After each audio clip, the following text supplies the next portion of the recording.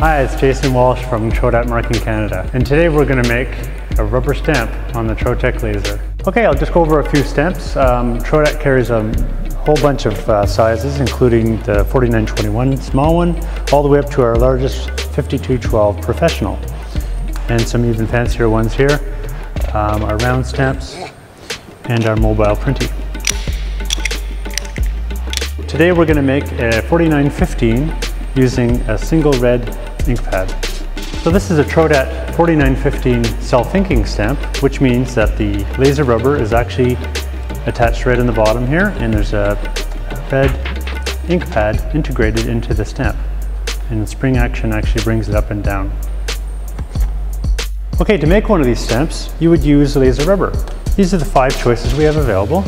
One's called Arrow, and it's actually a speed rubber. It actually engraves 21% faster than regular rubber. This is a odorless rubber, so it reduces the amount of smell that comes off the laser. The next one is our Tempo, and it's 21% faster than our standard rubber. Next is Classical. This is the standard. Most people use this laser rubber to make stamps. This is an environmentally friendly stamp material called Eco. And finally, this is Oleo, and it is an oil resistant and good for use in oil-based inks. Okay, let's have a look at the machine and we'll show you how it's done.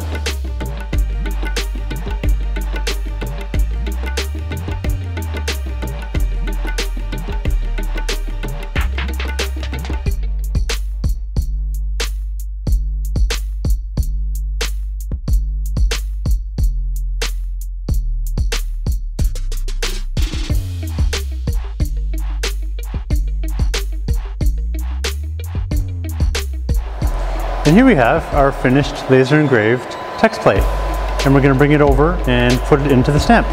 Okay, now that we've engraved the rubber plate, we're going to put it into a thing of water and a brush. We're just going to simply brush off all the dust from the laser operation. And we're going to just dry this off so it's ready to go into the rubber stamp.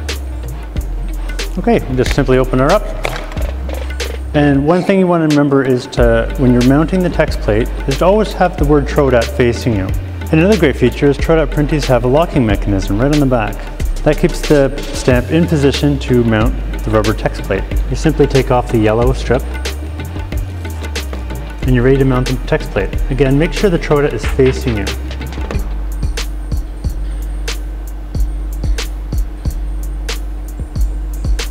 Give it a couple of pats and you're done.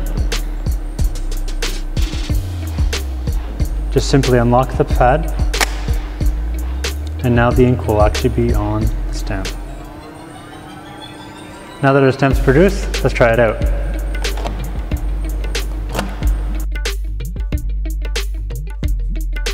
Okay, a finishing touch is to add the index plate to the top panel. So inside the box you'll find an index card, which allows you to place your stamp impression.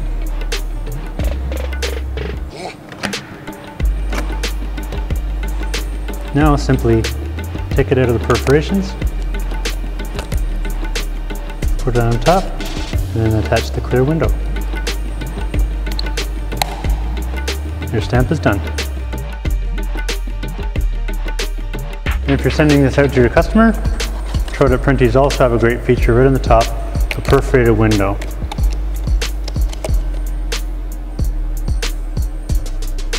Thanks for watching. Please like and subscribe to our channels. And if you have any questions or comments, please leave them down below.